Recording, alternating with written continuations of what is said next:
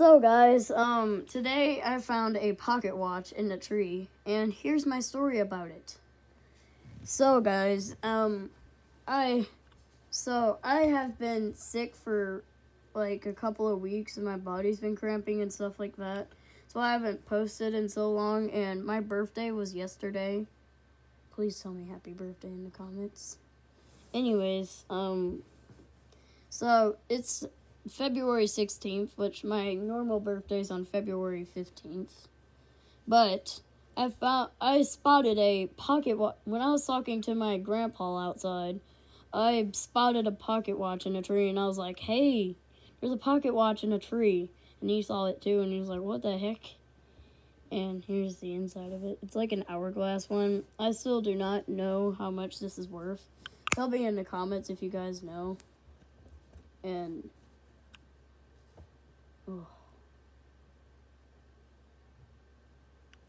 yeah, but anyways, so my grandpa told us that we should go and get John because he's pretty smart with that stuff, and then we did. And then, which John is my stepdad. But yeah, anyways, so he came up with a good idea. At first, he tried to do a rake with a pole, but that didn't work. We knew it was at least 15 to 16 foot in the air, but he had another pole in the car that was a couple inches longer, and then we ended up using it, and then this fell down, and then it said USA Constitution, and there was this thing brand new.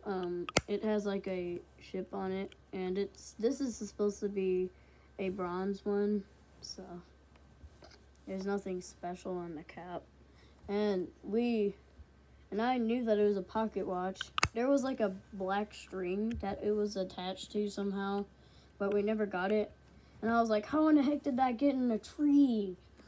And I still do not know how this got in a tree. And this happened about 30 minutes ago.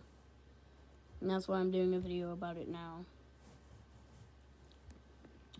So, yeah. There you guys go. I mean, there you guys. Yeah, there you guys. I don't know. Sorry.